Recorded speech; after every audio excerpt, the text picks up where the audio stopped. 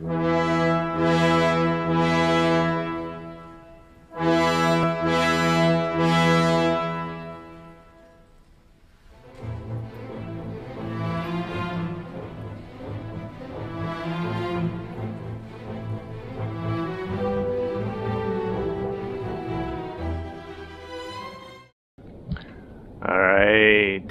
boys and girls and children of all ages, get ready for the Rhylian Raven, Chapter 8. Rohan wiped some stray foam from his lip as he set his mug down. What do you mean someone came looking for the Raven? I thought you said the little mage told you the thing was useless. That's what I thought, replied Klinttan. But there was Levan at my door, after all these years. What do you mean someone's looking for it? I demanded of Levan. Just what I said. That little mage, Claris, looked me up yesterday. He said there was someone asking if he knew about the Raven. He says all he told them was that he'd do some digging. Then he came to me hoping to broker a deal. He says he thinks there's some serious coin involved. I paid that stupid mage to keep the whole thing quiet. Maybe that's why he came to find us first, without giving anything away. Well, it would be nice after all that time and effort to get some coin. Still, part of that story doesn't make sense. If someone really was looking for the Raven after all this time, why would they come to the Mage Guild in Cave Town? I don't know. Lots of weird artifacts end up in town, here, because of the caves, either at Tex and Edna's or somewhere else. It might be a reasonable place to start. Maybe. What was Claris's plan? Like I say, he wants a piece of the action to broker the deal. We bring in the Raven, he gets us our gold. How much gold? He didn't say. He just wanted to see if we had the Raven or not. I guess he ran into me first. You gonna let me in? Sure, I said, and let the other warrior in. The years had put lines in his face, but he moved with cat-like grace, and I knew he was still a dangerous fighter. I kept one eye on him as always. So, do you have it? There it is, up on that shelf. I indicated a small bookshelf in my room where the Raven sat innocuously. To tell the truth, I had all but forgotten about it. Me too, you mind? Help yourself. He reached up and took the Raven in his hand. He held it out to take a closer look. It looks just like I remember. Any reason it shouldn't? No, I guess not. Just seems weird. Anyway, you want to take this to Claris with me? You're counting yourself in? I think I got it coming, don't you? There was now a subtle tension in the air. Levan did have a point, I guess, and I didn't want him as an enemy needlessly. Sure, no problem. Still, I think we should think this over some. Why? I would have thought you'd be glad to get rid of this finally, and at a profit. It still bugs me that out of every possible place in this world, someone has zeroed in on Cave Town. Seems like too much of a coincidence. Maybe, but I could use some cash. Besides, it's been years since Soros and his gang. I'm willing to take the risk. I thought about it for a while. Something inside me said this just didn't add up. I'd learned over the years to listen to that voice. You know what? I'm not. Not what? Not willing to take that risk. I don't think we should let Claris or anyone else know we have the Raven. Just tell Claris I threw it in the river. No. Say what? No. I need the gold. I'm for taking the Raven to Claris.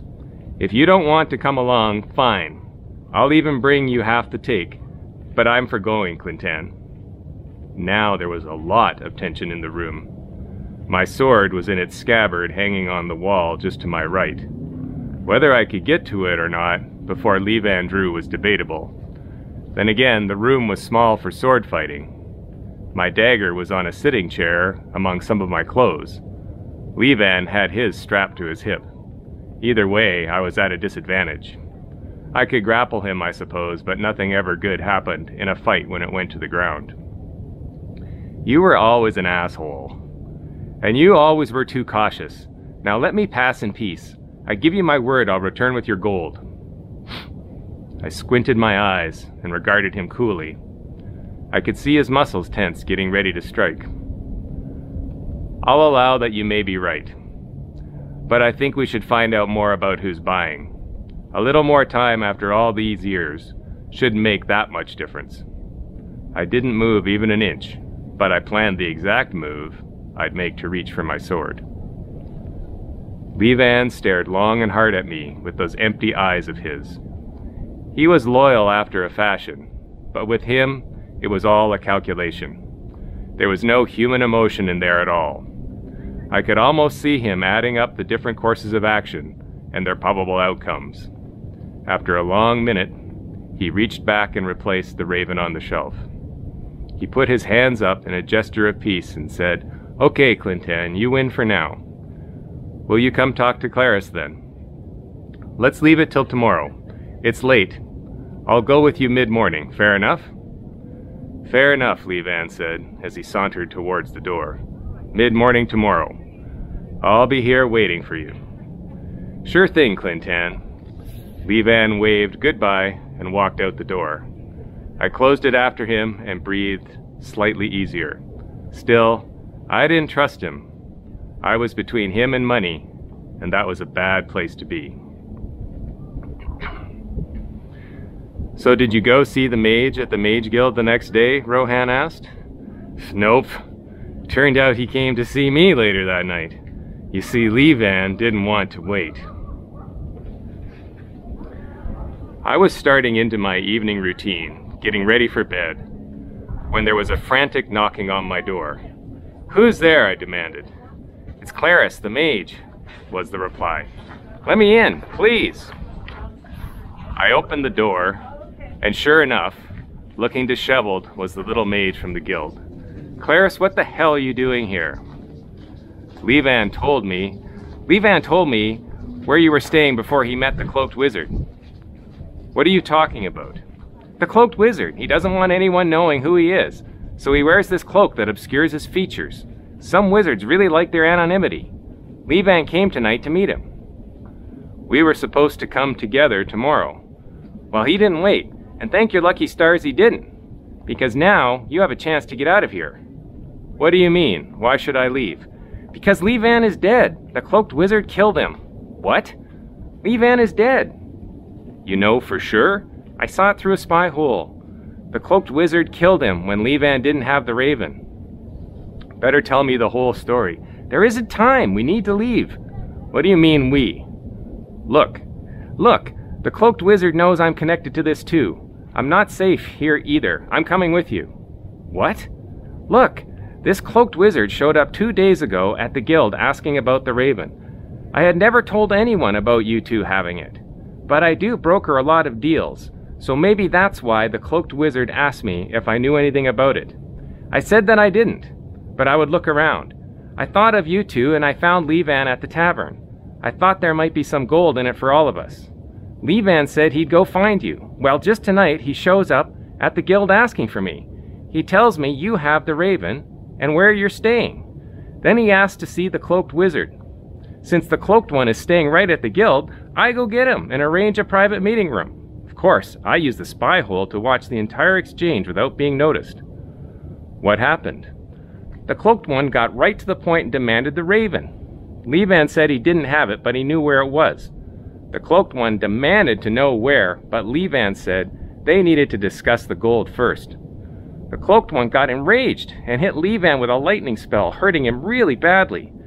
Levan tried to talk, but the cloaked wizard had gotten too angry with the spell. Levan died right then and there." "So why did you run? Why didn't you just tell the cloaked wizard where I was?" "You weren't there to see what he did to Levan. There's something wrong with him. I don't think he'd have let me live even if I had told him where you were. We really need to leave. He'll find us soon enough." I sat and thought for a few moments. My worst fears had come to pass. There was a powerful wizard hell-bent on acquiring the raven, and he had no problem killing everyone in his path to do it. I had to cover all my tracks. "Damn it, I thought you said this thing was useless," I barked as I picked up the Raven and shook it at him. "It is! That's what makes this even worse. How much crazier will that cloaked wizard be when he finds that out?" "Okay, let's go," I said. I quickly threw together my pack and dressed for the road. I paid up my bill with the night clerk and left quickly with Clarice in tow. Winding my way through Cave Town, I brought us to a dark alley. "What are we doing here?" Clarice asked. I just have to do one last thing before leaving Cave Town," I replied. I released my dagger from its sheath and said to Clarice, "Turn around, I'll help you fix up your travel pack for the road." He obliged, and I rammed my dagger down between his collarbone and neck. It was a quick, almost painless death, the least I could do for the little mage, who was my second last connection to the Raven. I hated doing it, but I knew he would slow me down, and I was scared and wanted to cover all my tracks. Leaving the body in the alley, I walked quickly towards the path leading up to the caves. An idea had occurred to me back at my room for disposing of the Raven in a way that would make it hard to find. There were always groups of adventurers going in and out of the caves at all times of the day and night. I wrapped a scarf around my face, then spotted one particularly junior group and approached them. "Would you like a good luck talisman for the caves?" I asked them while holding out the Raven. "Only 3 silver pieces." "What's it do?" asked one of the young warriors. "It brings luck in all things," I replied. "Bullshit," another of the fighters said, and the group began moving on. 2 silvers, I said. "It hasn't seemed to bring you luck," the second fighter said. "I'll buy it for a copper," the mage of the party said. "You never know what might help." "Indeed, sir, young sir, you never know." I handed him the Raven, and he gave me 1 copper piece. I watched them enter the caves. There was a good chance they were going to all wind up dead down there. Then the Raven would be buried in the caves away from me. In any case, it was out of my hands and sold inconspicuously for a whole copper piece. I made my way quickly out of town then and started my search. I had to find a freelance thief named Shade. As it turned out, I didn't have to search very far. Shade was traveling with your group not too far away in Mezenkant. After digging around a little at the local guilds and asking here and there, I finally found him. I tried to give him a quick death too, but he saw it coming, and I made a mess of it. I do regret that, Klinttan said, then took a long pull from his ale. His eyes drooped with the increasing effect of the alcohol. Rohan sat considering the story and shaking his head. "So you killed him, and Clarice for that matter, just to erase any connection between you and the Raven?" "Yes," Klinttan agreed, "but it turned out to be for nothing." He motioned for the barkeep to bring some whiskey to go with the ale. He downed the shot in 1 gulp. "How so?" Rohan asked. "Because after I killed Shade, I decided that the last place any crazy wizard would look for me was back in Cave Town where it all started. So I came back. The trouble was, the cloaked wizard knew exactly who I was already. She must have missed me when I left town that night, so she sent spies out looking for me. Conveniently, I showed up right back here." "She?" "That's right, she," Klinttan slurred. "The cloaked wizard was that goddamn witch Marla, back from the dead, and mad as hell."